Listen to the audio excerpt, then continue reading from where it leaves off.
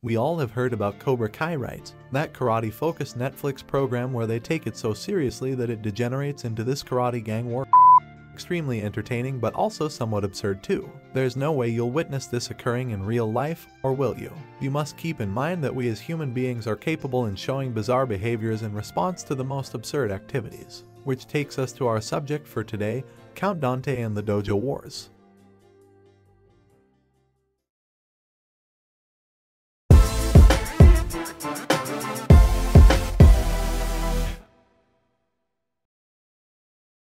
Count Dante, real name being John Keehan, was born on the 2nd of February 1939 in Chicago, Illinois, and was raised by a wealthy Irish-American family. He was quite the character, being a U.S. Marine and Ranger, and often described as a large man with a freshly trimmed beard and big curly hair, wearing elegant clothing, and occasionally walked around town with a pet lion cub on a leash. In the mid to late 50s, he had started learning martial arts, training under Robert Trias, a former colonel in the U.S. Army CID Reserves. Dante trained largely under Trias, but claimed to have trained briefly at Bruce Lee's studio in 1961 or 1962. Dante, a 7th Dan black belt in karate, was believed to be skilled in judo, aikido, and other fighting techniques in addition to the Japanese, Chinese, and Okinawan open-hand fighting forms. Eventually, Count Dante became a multiple-time national Kumite or freestyle fighting champion who had never lost, with the exception of being disqualified from the North American Championships. Dante was hailed as one of the finest karate instructors in the United States by America's premier martial arts magazine Black Belt as early as 1964.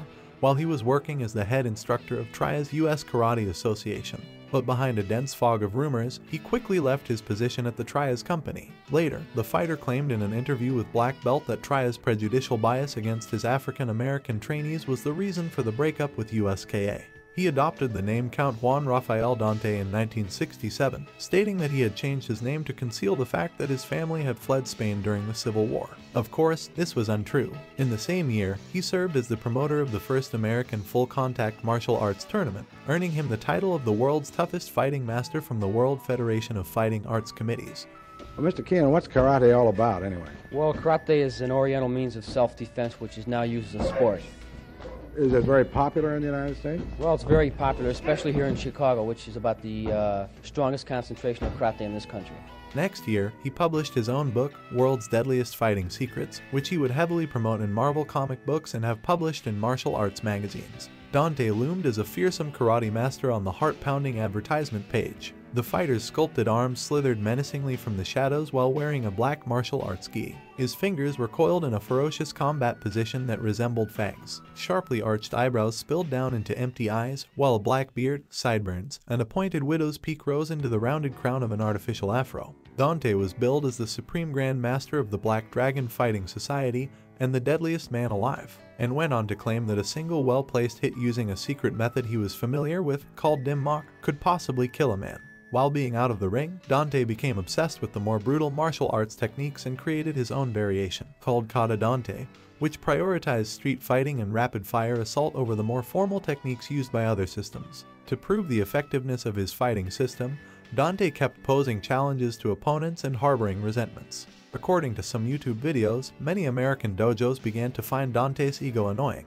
Their main complaint was that Dante was organizing competitions without referees and placing a premium on full-contact, Kumite-style battles. They reported the issue to the press and publicly criticized Dante for holding these competitions, which they saw as a slight against conventional karate. In response, Dante argued that students, even those with black belts, are doomed to fail in street fights since the dojos were teaching diluted versions of martial arts. Karate is for sisses, he concluded as he wrapped up his statement.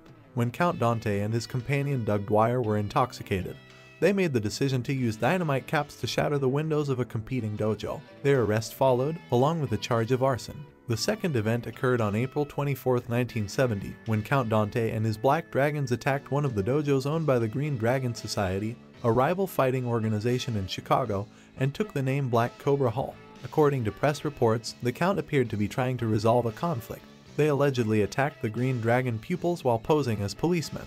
The dojo descended into a full-scale riot as these students took weapons from the walls that the press claimed were Chinese in origin. According to Count Dante, He was ripping the eyeballs out of the heads of opposing professors while battling for his life. Although this never actually occurred, he did lacerate a green dragon's eye instructor. But the fight quickly went from violent to sad when Jim Kinsevic, a member of the Black Dragon, was killed. There are conflicting accounts of what exactly happened to him. One claims that after urging the Black Dragons to flee, he was stabbed with a sword thrust into his left side. He reportedly made it only 3 steps before passing away in a pool of his own blood. Another report said that Jim had been stabbed and cut with a sword before being impaled through the neck with a spear. Regardless of the details, he tragically succumbed to his wounds immediately. According to rumors, authorities later discovered Count Dante skulking beneath a desk in the dojo's back office. The judge dismissed the case after commenting on the participants' insanity and their shared guilt. The case was brought to court. Dante seemed to be particularly saddened by Jim's passing because the two were good friends and because he was responsible for causing Jim's death by orchestrating the dojo storm. Dante would quit taking on challenges from opponents as the guilt would consume him. Or at least that's what he said, appearing to get even crazier and nastier towards anyone who dared criticize him over the incident. By 1974, film studios were eager to find a new martial arts star to ride the wave of popularity that the genre was having. If that star could be a white American as opposed to an Asian, all the better as far as producers were concerned. This was due to the success of Enter the Dragon and the death of its star Bruce Lee a year earlier. Dante was flown to Hollywood for a movie test, which he utterly failed since he was unable or unwilling to retract his punches, injuring a number of the actors who were performing alongside him. After this, he would later experiment in a number of unusual jobs, including those of a hairdresser, a beauty stylist, a used car salesperson, and an adult bookseller. He was at a downward spiral by this point and wasn't generating enough money from his mail-order death classes. But unfortunately, a week after speaking at a martial arts convention, on May 26, 1975, Count Dante passed away in his sleep at the age of 36 with the cause of death being a bleeding ulcer. However, there are rumors that assert that Dante was suddenly killed for a more sinister reason, such as that he had failed to use his own methods or that someone had dealt him the fatal blow. I believe you now get the gist after reading about Count Dante's past and the dojo conflicts. Most things that happen in Cobra Kai can be compared to many of the events that had already taken place, as well as the acts and general mentality of Count Dante, a man who was raised in a prosperous home. He started practicing martial arts and developed his own style by emphasizing street combat and rapid-fire assault while becoming infatuated with violent techniques. Possessing a certain technique that they use that might murder a man, begins to stir up strife between rival fighting organizations, mocks their martial arts technique to increase their self-confidence, will go to any lengths to harm both their dojos and their pupils. Hence, no matter how absurd Cobra Kai occasionally seems, let's not believe that everything that occurs in the program can't also occur in real life. Count Dante just confirmed it for us.